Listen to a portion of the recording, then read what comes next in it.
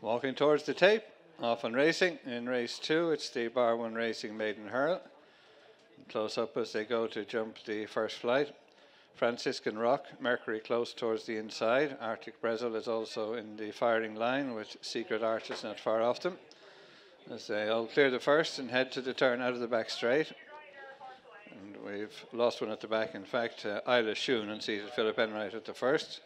As they make the far turn, Philip walking away after the tumble as they head across on the approach to the straight.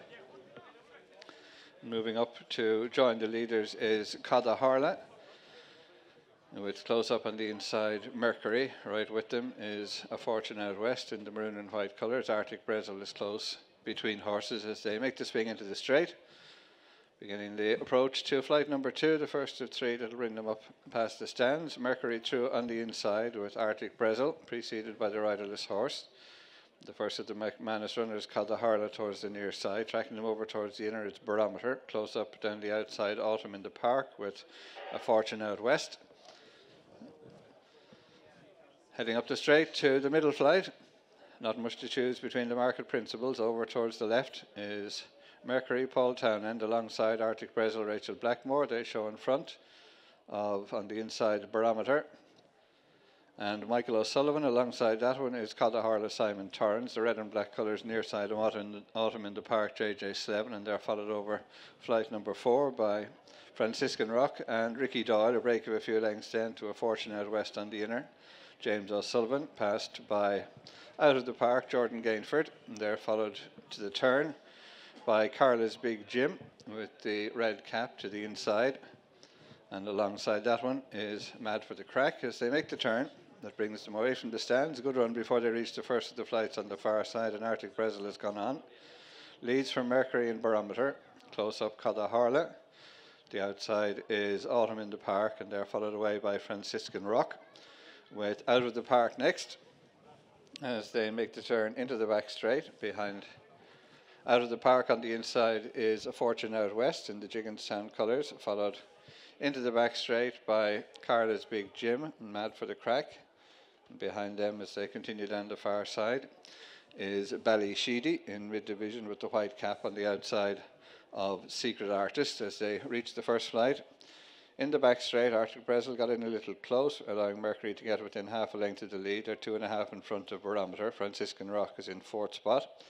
They're followed on to the middle flight by Autumn in the Park. Behind Autumn in the Park is Cada Harla. Behind them, Carla's Big Jim. As they continue on, they have 4 flights to jump, one in the back straight and then a long run around the bottom bend into the straight. Arctic BRESIL, Mercurey, Barometer, Franciscan Rock chasing in 4th. They're followed to this flight by Autumn in the Park in the red and black colours, followed over it by Cada Harla, the outside, Carla's Big Jim. With them is Out of the Park and then a break to A Fortune Out West. As they head across on the approach to the straight, Arctic BRESIL by less than a length, Mercurey 2nd, Barometer tracks in 3rd, Franciscan Rock pushed along trying to close on the outside. A break of almost 3 lengths then to Cada Harla up on the outside of Autumn in the Park, and behind them is Carla's Big Jim. Behind Carla's Big Jim is Out of the Park. Trying to stay on behind them is Give My Love to Rose as they head on. Approaching the 3rd last flight, Arctic BRESIL leads, Mercurey in the centre. Barometer behind them, Franciscan Rock in the yellow and red colours. A break of a few lengths then to Cada Harla as they head on towards the 2nd last, and Arctic BRESIL out in front. Mercurey under pressure 2nd, Franciscan Rock 3rd, Barometer on the inside. Away from the 2nd last, Arctic BRESIL got in a little close but leads by 3 or 4. Mercurey 2nd, Franciscan Rock 3rd. To the final flight, Arctic BRESIL over and clear. Mercurey is 2nd, Franciscan Rock 3rd, Barometer back and 4th, but on the run in, driven out, Arctic BRESIL will win handsomely for Henry de Bromhead and Rachael Blackmore. From Mercurey 2nd, Franciscan Rock 3rd, Barometer in 4th. Delighted to be joined now by Henry de Bromhead. Arctic BRESIL has taken our 2nd of the afternoon here. Rachael won last year as well, Henry. And Connections had to be patient with this guy. He missed a couple of engagements earlier on this year. How rewarding was it to see him win there? Yeah, it was lovely. You know, delighted for Peter. Yeah, he did it really nicely. He's worked really well at home. Sean Doyle recommended him to us last year after his point-to-point, and his work had been really good. And then we were meant to run the point-to-point bumper, and it just didn't work out. And in fair play to Pete, he was happy for us just to leave him off. And I'd say that's really stood to him. He's a fine big horse, gorgeous looking. And I remember my wife Heather, when we saw him at the point-to-point, I won't use the expletives, but she said, not quite my God, but along those lines. Way. Yeah, she said he's the image of Sizing John. That was her view on him. So I wasn't going to get out of that sale without trying to buy him. So look, yeah, he's a lovely horse, real chaser in the making. But nice to see him do what he did there. He's got a Grade 1 entry at Christmas, Henry. Am I right in saying your inclination is not to maybe go straight into that level? Yeah, I don't think so. I think it's only a couple of weeks away. I think we're in no panic. But I mean, obviously I want to discuss it with Pete and see what he'd like to do. But no, I don't think we're in a panic with this guy. So we'll just bide our time. There's plenty of races in January for him. Is he a horse that you feel, though, could in time make a Grade 1 horse? Oh, look, that would be a big statement. He's a horse we like, and he does his work really well. You know, it's nice to confirm on the track what we've been seeing at home, but no, we've a lot of steps or hoops to jump through before then. Yeah, feet firmly on the ground. Henry, I must ask you about a Plutarch. We heard the other day that you did eventually find something to explain the run at Haydock. How much of a relief was that? Yeah, big relief. Obviously, as we said, it was too bad to be true. His work had been really good. We took bloods from him the Monday before he was to go, and they were perfect. And the Monday after, 2 days after he ran, one of the readings was sky high off the Richter scale.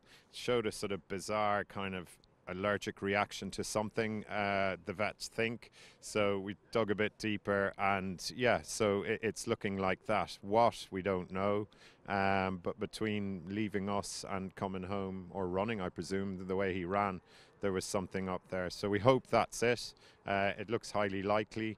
And yeah, he seems in mighty form. I saw him this morning. He looks good, brilliant, and he looks great, which was how he was before he went to Haydock. But something must have, certainly on his blood readings within 7 days, they were completely different. Yeah, it's great to hear he's back in good form. Is the Savills Chase at Leopardstown still a possibility for him? Yeah, I think it is. Yeah, absolutely. Yeah. You know, we've got to run all those checks again before he runs, but he's certainly being geared towards that. Great news. How's the mare been doing after her race last week? I'm sure she probably had a relatively easy week. Yeah, she has. She's great. Not a bother on her. She seems really well. She ran really well, we felt. Just, you know, maybe things conspired against us on the day, but fair play to the other two, and the winner was good, and the other one, and yeah, we thought she ran well. When you say things conspired against you, what do you mean by that, Ernie? Well, it's probably not even conspired. It just, you know, you just wonder 2.5 on the heavy ground against that level of horse. Do you know? They're mid 160 horses, and I think Classical Dreams 163.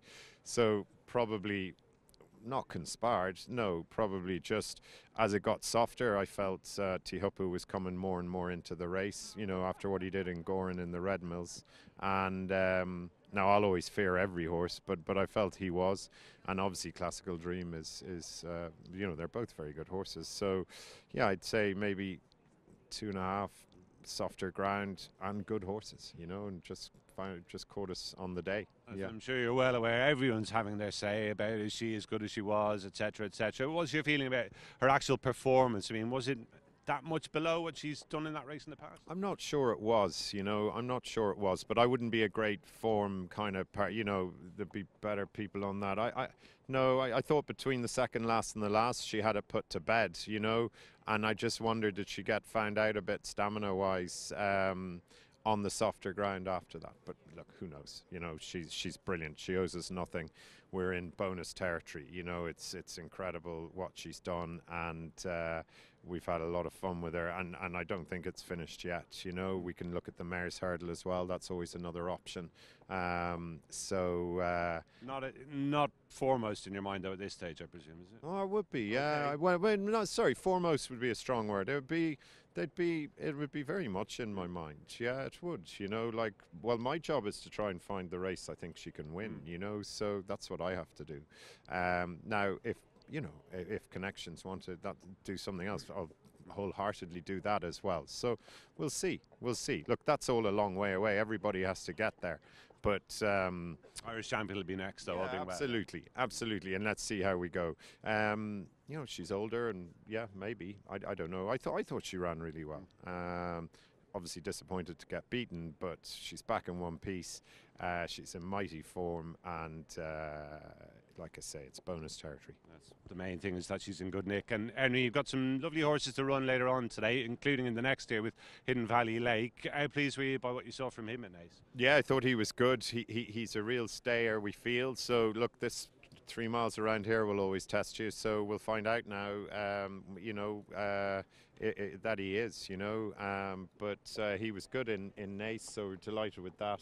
And fine horse, isn't he? Yeah, he's a lovely horse. Yeah, Rob Atchison actually wanted to buy him. In fairness, after his point-to-point, he picked him out. Brian tried not to, but Rob twisted his arm down. Yeah, you know. So yeah, so it's great. So we'll see now. He's a lovely horse, and look, whatever he does this year, he'll be a real chaser. Well, we're looking forward to seeing him run. Jockeys are in. Henry, better let you go. Thanks so much. Thank you. Watch live racing now on racingtv.com.